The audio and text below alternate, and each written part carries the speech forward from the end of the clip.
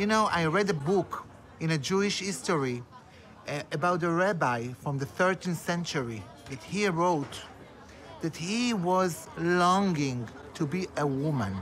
Tell me, baby, baby, do I walk like a boy? Do I speak like a boy? Do I stand like a boy? Sorry, baby, keep asking, do I kiss like a boy? Should I spit like a boy? May I fuck all the boys? Tell me, baby, baby, do I walk like a boy? Do I speak like a boy? Do I stand like a boy? Sorry, babe, you keep asking, do I kiss like a boy? I am born like this, and the reason that I've come here, this is from God. Tell me, baby, what about my masculinity? What the fuck is wrong with my body? Am I not enough? Or even too much?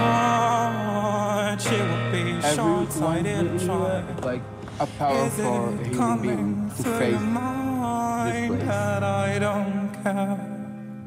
Do you know her? Did she come by foot from Gaza?